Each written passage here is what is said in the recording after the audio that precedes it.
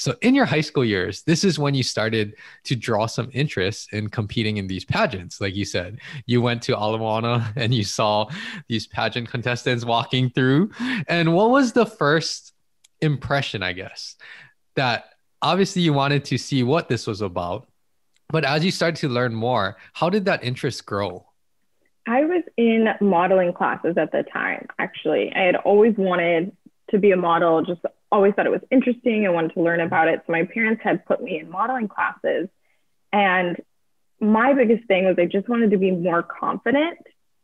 And I was getting a lot of that from the class, learning all these skills and just things to try. And when I saw those girls, they just looked so confident. And I wanted that. So that really was kind of what pushed me over the edge. And I went back to my modeling class and I remember talking to my teacher about it. She was like, yeah, you got to try it. And yeah, I just thought that is what I needed. Got it. And you keep bringing up, this is something good to hear, because I think everyone goes through this in whatever their activity or whatever their goals they're striving for, right? Is that lack of confidence oftentimes is one of our biggest obstacles that we need to overcome to start to improve and achieve more. So was there anything that made you feel like you weren't as confident as you could be when you were growing up? I think it kind of came in and out. The good thing is I always had a high self-worth. And I think distinguishing the difference between those is important, because your self-worth is like what you think you deserve, but then your confidence is how comfortable are you going to get what you deserve, kind of thing.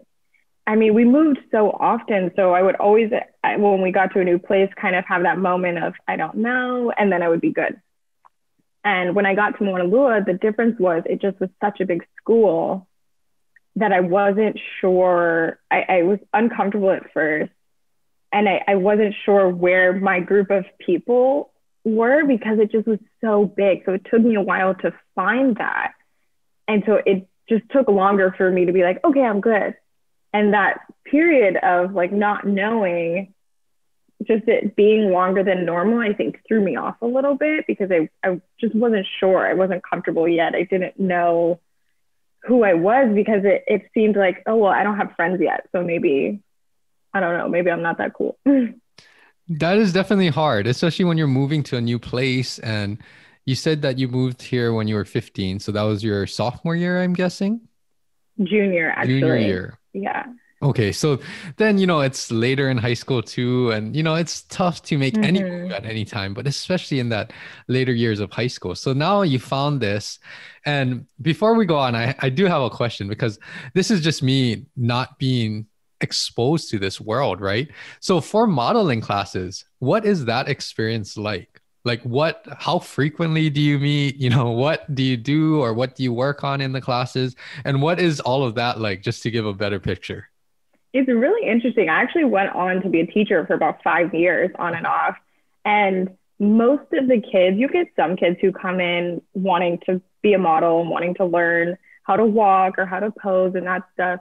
But 90% of the kids will come to the class because they want to be more confident. So we learn posture, we do learn a runway walk and posing techniques, but we also learn etiquette and how to do an interview, how to talk about yourself comfortably, what a resume looks like. So it's yes, a modeling class, but it really is kind of like an etiquette class, and just gives these kids some general life skills that will make them stand up straighter and feel good about who they are. Got it. I think anybody would benefit from modeling classes. just everything life skills wise, posture, holding yourself up confidently. And that's something too, is that even for athletes, it's kind of the sports psychology side of things. But for athletes, being in like power poses, that's kind of what everyone has heard the past decade. But those kind of things do have a mental benefit when you're preparing for some kind of event or whatever it is, pageant or preparing for the game. So these are things that I think even in modeling classes, it's applicable to so many things that we're doing in life.